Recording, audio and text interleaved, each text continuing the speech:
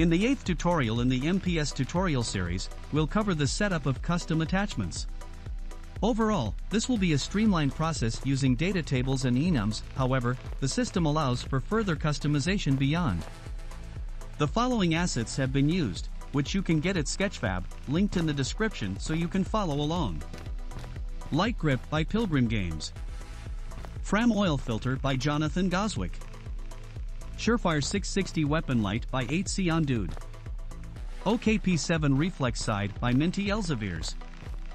Weapon Scope Modern by Marku K.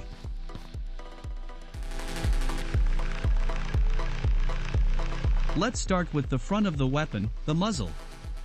Import the asset and apply the materials as we've done before. Go to the socket manager, which can be found under Window.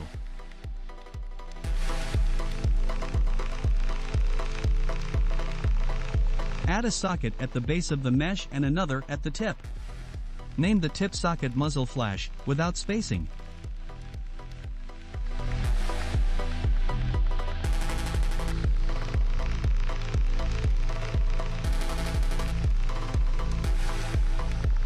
Next, find the enum folder within the Blueprints folder.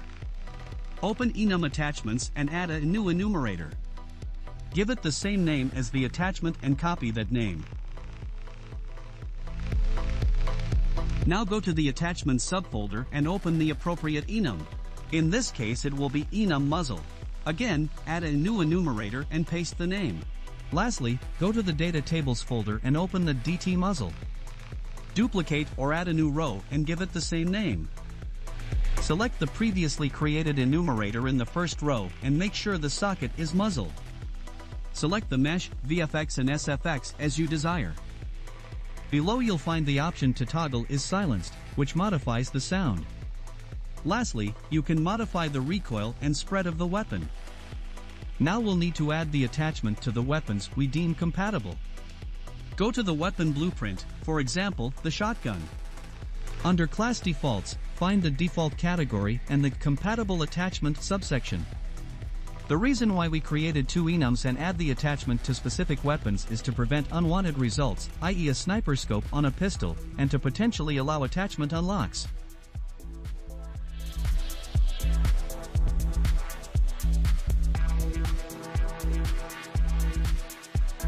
At this point, we can test the new muzzle.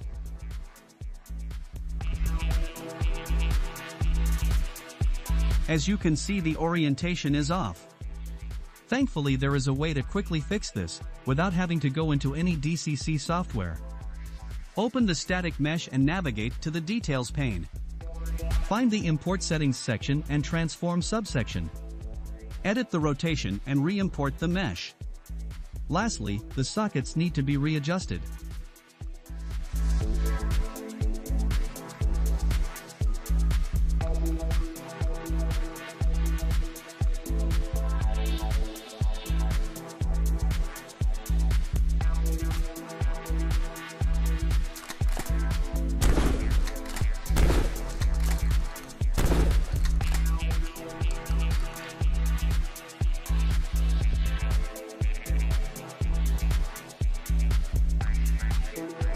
Import the flashlight and set up the material and textures.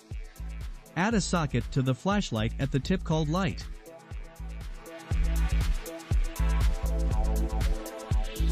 Once again, add the flashlight to the attachment enumerator and now to the side rail enumerator.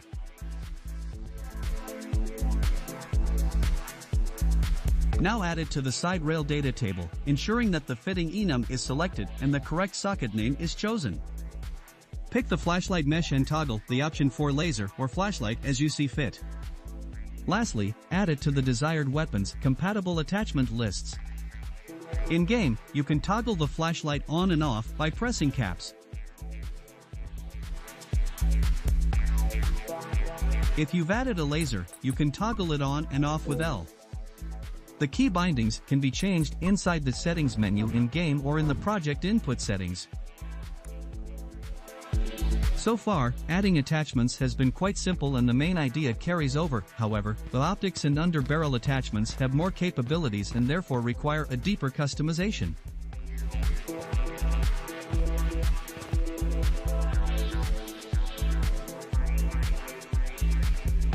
As before, import the mesh. To demonstrate the intricacies of the picture-in-picture scope, we'll be using a high-powered scope. Note, for the PIP, the material elements or slots matter. The first material element, 1, will be used to render the PIP, not element 0. The rest of the material order doesn't matter. We also need to set up the sockets. Once again, the naming is important, so you need to add the prefix at underscore to the beginning of the socket name. This will allow the ADS tool to pick the correct location, so you want to place the sockets exactly in line to where the aim point should be. You can create multiple aim points. In this example, we'll have the scope view and an iron sight on top. Lastly, add a capture socket to the front of the scope. This will be the attachment point for the camera rendering the scope view. You may need to rotate by 90 degrees. As per usual, we'll be adding another entry to the enum attachment and to the enum optics list. Within the data table of optics, you'll be finding more options this time. Create a new row or duplicate an existing one. Choose the correct optic enum, use the optics socket for the correct attachment to the weapon mesh. The aim pose ID will be defined later, so you can leave it for now. Since this optic has a secondary aiming point, we can type at underscore backup for the secondary socket. You could even add a secondary mesh, which we won't be utilizing in this case. The iron sight plus canted sight and RDS plus canted sight optic setup make use of this, so you can reference these. Next, you have the option to take picture-in-picture for magnified scopes. You can then select a scope and an unscoped material. Lastly, you can adjust the zoom factor of the scope with the PIP FOV float and adjust the overall zoom with the optics FOV float. Make sure to add the optic to your desired weapon's compatible attachments list. At this point, I want to show you a neat feature on the weapon blueprint itself. The HK's iron sights would be obstructing the optics view. Therefore, I separated the mesh and created an up and collapsed version of it. Then I've imported them, already correctly aligned to the optics socket. I then created this logic inside the construction graph of HK433. It basically attaches the iron sight to the weapon mesh, but chooses the version based on whether there is an optics mesh or not. Here you can see the result with an optic attached. A simple way to up the quality of the first-person experience. Back to the new optic itself, we can now make use of the ADS tool once again. Thanks to our socket setup before, the tool automatically recognizes the scope center and the backup sight position. Use the slider to adjust the eye relief. Open the MPS master, make sure preview instance is changed to the runtime blueprint. Go to Tools, create Asset, Animation, Current Pose. Save it in your weapon's animation directory. A new window will pop up showing the animation. Scroll down to Additive Settings, choose the additive type to be local space, the base pose type to selected animation frame and choose the weapon's aim idle animation. Now we have an additive animation. Add this to the animation composite, i.e. HK433_poses, and reference its entry number. In this case we have number 4 for the main sight and number 5 for the backup sight. Pick these numbers for the aim pose ID inside the optics data table. To finish the scope, you probably want to edit the scope material. Create a new material instance from the M_sci-fi_scope material. This material is divided into several sections. First, we can choose the reticle texture, its color and emissive strength as well as its scale.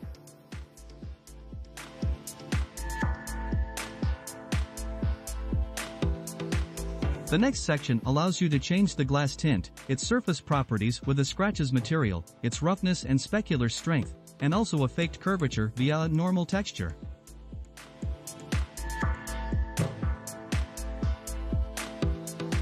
The global scalar and texture parameter values can be ignored. The lens effects section allows you to set a parallax normal map to create the depth illusion of a scope and its distortion scale.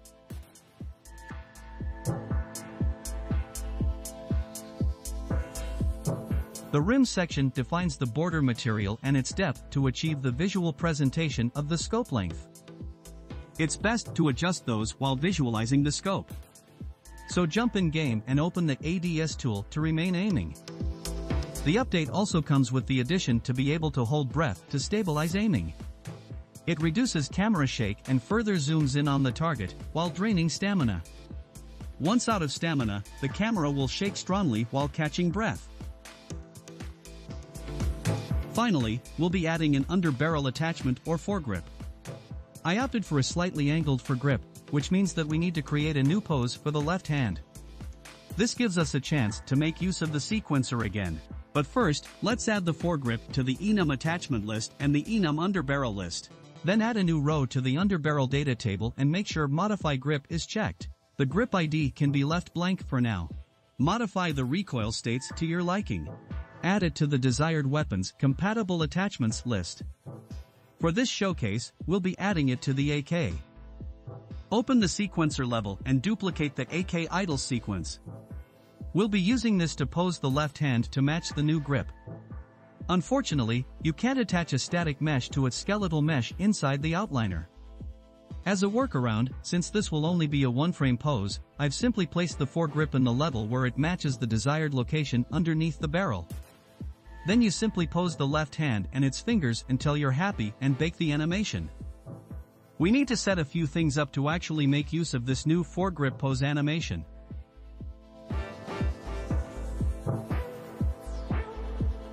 First, add a new socket to the weapon with the name LH_target. This will later drive the pose offset. Then open AnimBP_MPS master and find the left hand grip section on the anim graph.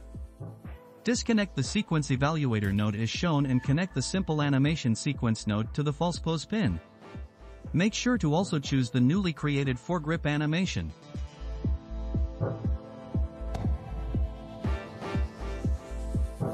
Open the LH_offset macro and connect the socket transform to the true pin.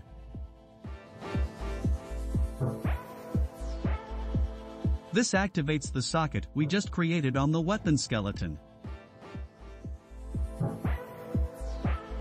Now jump in game, select the grip from the loadout menu and press F8 to exit game mode. You'll the new left hand pose playing, but not in the correct position. To fix this, open the weapon skeleton window and place it, so that you have both screens in view and move/rotate the socket so that the hand moves to the correct position. This updates in real time, however the axes don't match so the movement will feel a bit unnatural. Just bear with it, eventually you'll get it right. Once you're happy with the pose, copy the relative location and rotation. Open the MPS anims data table, select the AK and scroll all the way down to LH grip transforms. Create a new entry for the array and paste the socket transforms. The array entry needs to match with the animation entry. Currently, the transforms are in entry 1, so make a note of that. Now create a new animation pose as before through the animation blueprint, tools, create asset, animation, current pose. Save it in your weapons animation directory. This time, you won't have to change it to an additive animation. Once that's complete, reconnect the transform array in the LH_offset macro and the sequence evaluator node to the false pose pin in the anim graph. Create a new anim composite by right-clicking the new animation pose in the content viewer. As we've determined before, the transform array entry is not 0, but 1, because the 0 entry is already occupied by the vertical grip. This means that the new pose inside the composite needs to fall into slot number 1. Either you already have another pose you can place at 0 or you can just have the same pose twice, so that it also ends up at slot number 1. Add the pose composite to the MPS anim data table. Done. This method allows you to iterate on the left-hand position without having to alternate previous animations, while certainly changing the feel for the gun. Thanks for watching. If you followed all the tutorials up till now, you are able to fully customize the first-person and third-person experience using MPS version 3.